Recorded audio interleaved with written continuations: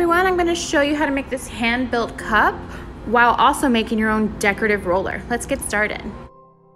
So here are some examples of decorative rollers we have in the studio, but if you're looking to make something more customized, then this is the video for you. So we are going to do essentially the same thing here, is make a tube out of clay and carve into it.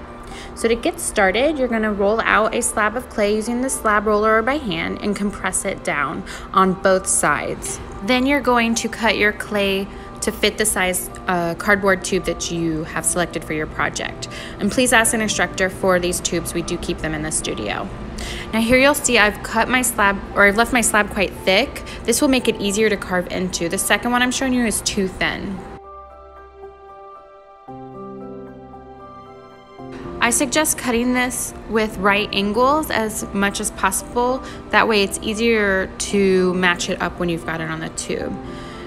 So when you're wrapping clay around these cardboard tubes, you need to wrap paper first. This will ensure that your clay comes off the tube, because remember, as your clay dries, it shrinks and it will get stuck on your tube and you'll have to cut it off to remove it.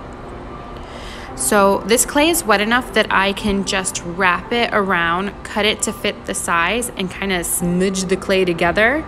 I find pressing it together with my fingers first and then using my pony roller gives me a nice even edge. And I even use the cardboard roller itself to roll the clay around to make sure that my surface is nice and smooth. I then just trim up the top just so I make sure I have a nice even roller that I'm using. I compress it down, making sure everything else on the surface is smooth, and take your time here. You want a nice even cylinder.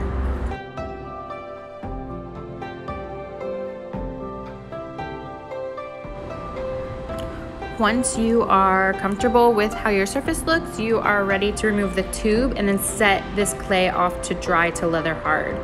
You see how using the paper allows the tube to come right out, and it's easy to remove the paper. So let this dry. Once you get to this leather hard stage where the clay can be carved into but won't move when you touch it, that's the right stage to start your carving. Now you can carve into it, you can stamp into it, whatever you're comfortable with, depending on the design you want, but I am going to both stamp and carve on this piece. So this is just a little example. So I'm going to actually use the end of a marker to push these little circles into, because trying to freehand a circle is very difficult. So I'm going to use this, and I'm going to go the whole way around and cover this tube to create a repeating pattern. If you're not comfortable freehanding and there's a specific design that you want, you can also draw it on paper and then transfer that onto your tube using a pencil and drawing lightly. Once I've pressed in all my circles, I'm then ready to start carving into it. I need it to be deeper than what I've pressed in. So I'm going to take my needle tool and just trace the circles that I created. Now here you'll notice that the clay is still at a consistency that keeps these little clay boogers on. Try not to brush them off, leave them alone. If they're flaking off, you can brush those away, but if they're sticking, leave them alone.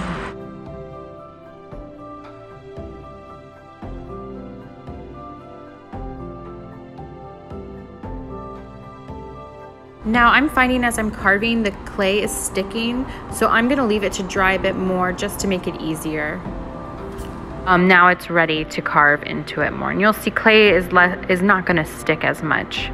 I've also switched to a metal or a wooden kebab skewer, and that seems to be working a lot better, burnishing those edges. As I'm carving, I can use a little bit of clay to just see what's happening with my roller, and rolling it on clay or sticking it with clay will help remove a lot of those clay boogers.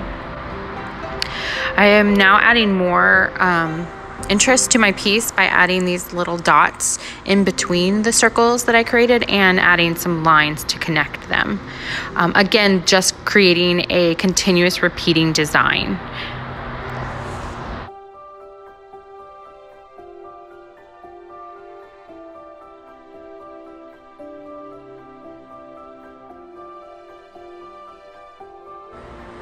Continue to carve into your piece and then leave it to dry one more time past the leather hard stage. So do you see how dry this piece is? Now it's going to be really easy for me to remove those clay boogers and give a little more definition to those lines that I created.